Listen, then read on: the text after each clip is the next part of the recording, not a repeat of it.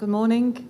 My area is population health and public health. And one of the most important things for me is that you need to put people at the centre of developing research in the area of health, because we have to find some social innovations to improve the possibilities for people to stay healthy and become more healthy.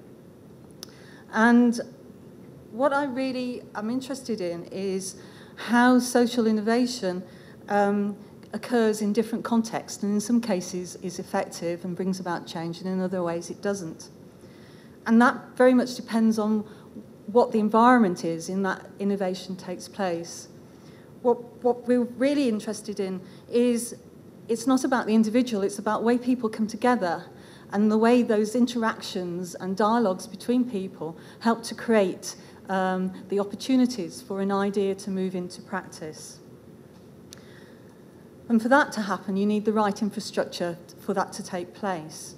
We need something that is a dialogue that includes the people themselves who are health we are trying to support and create. It's not just about those in power in agencies or those who actually produce the medical care. What we want to do is to give value to the different diversities and ways of knowing about the world, and bring that different sorts of ways of knowing together to interact with each other. We all see the world very differently, and we shouldn't assume that health researchers have the keys for understanding what works and what doesn't work in practice. We might be looking for the keys under one lamppost. We need other people to help us with the light to see the keys and find those keys. I'm new to Alberta. I arrived in January, just before the worst snowstorm in Edmonton, which happened over the weekend after I arrived on the Wednesday. I've worked also in many parts of the world, including Sweden, the UK, and Kyrgyzstan. And what I've been doing is evaluating social interventions that support health, what I call deliberate interruptions. I don't actually like the word intervention because it implies something coming outside and just intervening and trying to control things. And I can show you lots of examples of how participatory action research, which is the way I've been researching for the last 20 years, actually helps people to effectively bring about change in their own everyday lives that supports their health. It's an approach that gets rid of that so-called knowledge-practice divide, because knowledge is not created somewhere else and then put into practice. In participatory action research, knowledge and practice, theory and practice, learning and change, research and change are all integrated as one. And so you don't have that divide because people start to own the outcomes of the research they're directly involved in. And by being directly involved, I mean being involved right from the beginning in determining the research question, being involved in the data collection, being involved in the analysis, being involved in developing the deliberate interruption, and then evaluating it. A lot of countries are actually investing in this sort of research.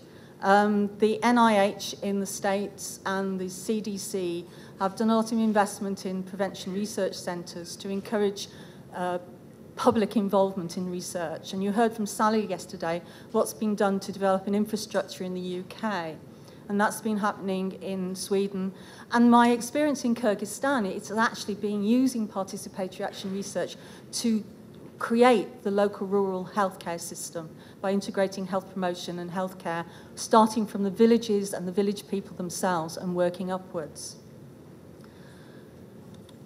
I want you to think about somebody who has been researched out, a poor person perhaps in Liverpool, where I come from, or perhaps here somewhere in Edmonton.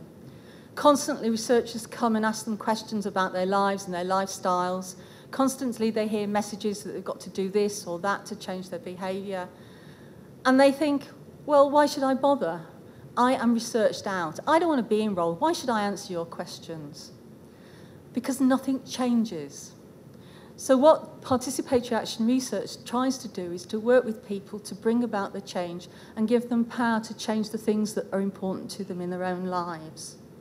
And it's about valuing different people in different ways and valuing their ways of looking at the world. What we want to do is create relevant, appropriate, understandable, and practical solutions to health problems in the world. What we need to do is invest in infrastructures that enable people to participate in the research process. And that may be changing the way our universities operate and the way they function. I had the pleasure of working to evaluate an innovation project developed by the Department of Health in England called Pace Setters, and I was involved in looking at some particular case study sites. One of those sites included a project which had been developed, and it was about the co-design of health promotional prevention services with people with learning disabilities. And they had developed ways of helping people to access breast prevention cancer services, and they've actually developed the ideas further to cover diabetes and other areas. And because I'm into participatory evaluation, I involved the people themselves, the people with learning disabilities, in evaluating the service that they had contributed to.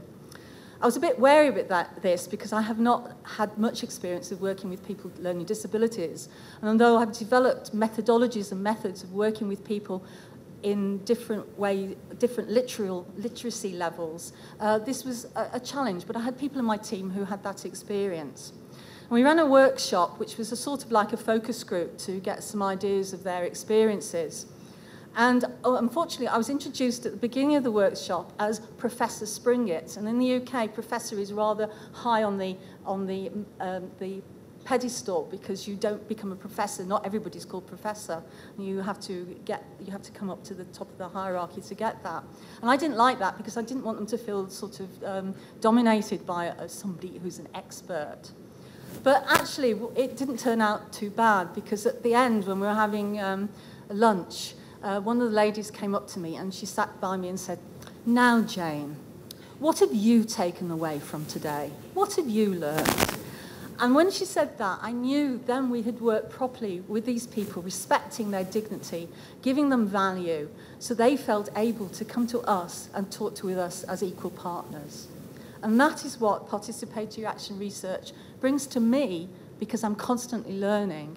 But it also shows me that we have to work in partnership with people as true partners to feel so they can have the dignity to change their own lives as well as helping others to change theirs.